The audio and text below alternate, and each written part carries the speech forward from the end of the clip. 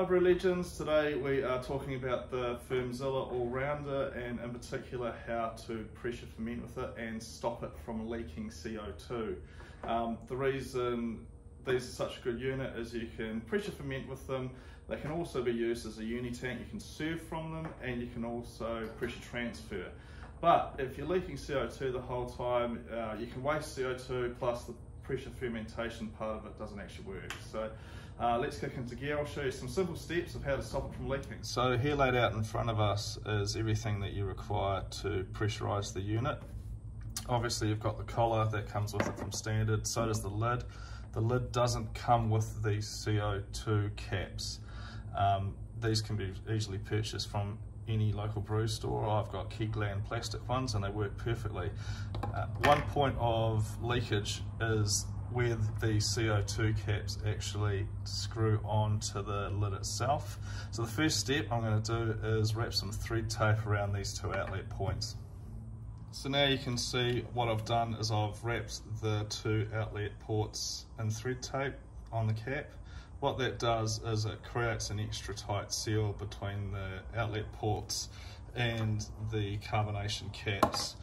What is thread tape, some of you might ask? It's this stuff. You can purchase it from any hardware store. What it's actually mostly used for is plumbers use it to seal up plumbing joints, because otherwise water will leak out of it. Just like CO2 will leak out of this fitting. So what I'm going to do now is tighten these onto the lid. I'm not going to over tighten them though, because nothing on this unit likes to be over tightened, and especially plastic fittings. So I'm going to wind them up and we'll see how we go.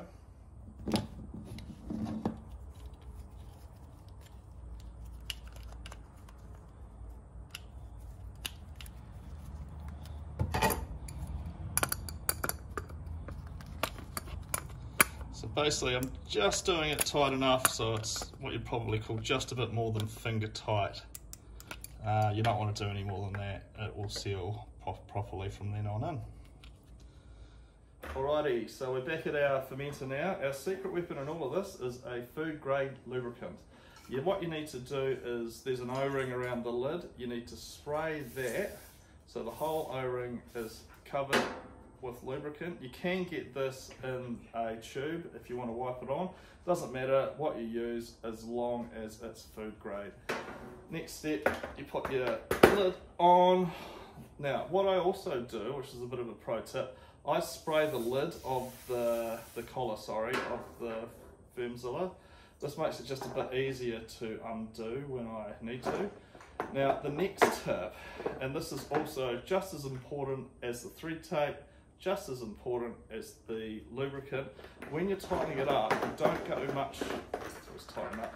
When you're tightening it up, you don't go much tighter than just over finger tight.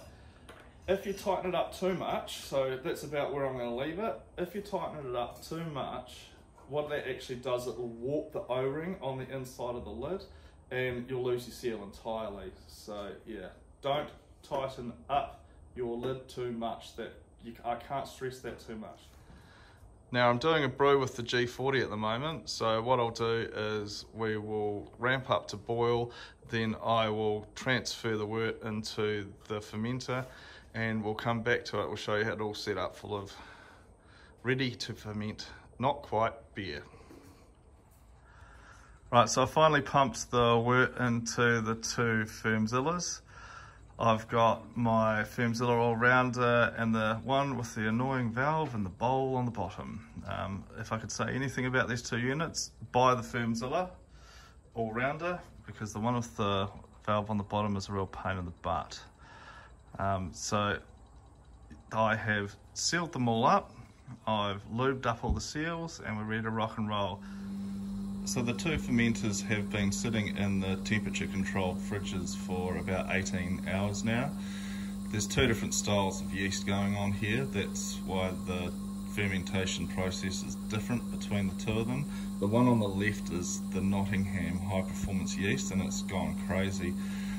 But as you can see, it's holding pressure quite comfortably. The gas noise you can hear is actually coming out of the spunding valve. This one here is only just starting to kick in, but both of the